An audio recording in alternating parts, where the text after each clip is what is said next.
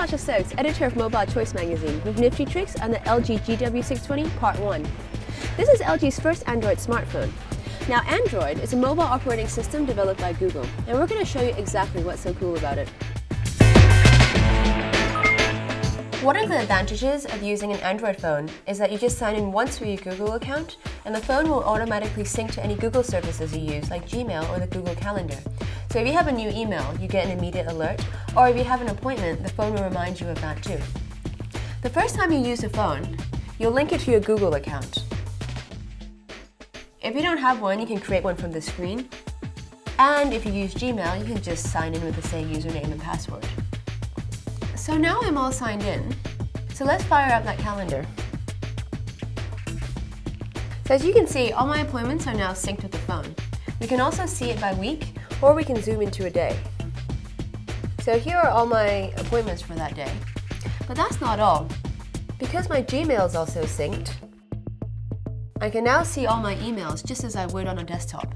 And my phone contacts are backed up here as well. That's nifty trick number 1.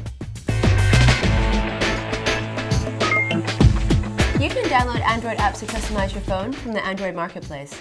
At last count, there were over 20,000 apps, most of them free, and they range from games to useful ones like WeatherBug and social networking apps like Facebook. To download one, just hit the market icon. And you can search for what you want using the search button on the keyboard, or you can browse by category. Let's look for Facebook.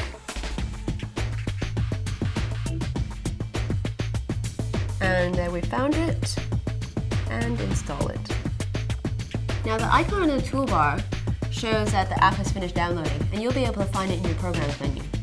But the extra cool thing about the Facebook app for Android is that it also comes with a widget that you can put in your home screen, so you can just check out live status updates from your friends. To do that, just find a home screen that has enough space on it, hold and press, choose widget, and let's add the Facebook widget. Now, it's there, and you can check out what's going on with your friends. And you can also update your own status, all direct from the home screen. And that's nifty trick number 2. Another plus to Android is that you'll get alerts whenever you receive a new email, message, or update any of the apps you've downloaded, like Facebook.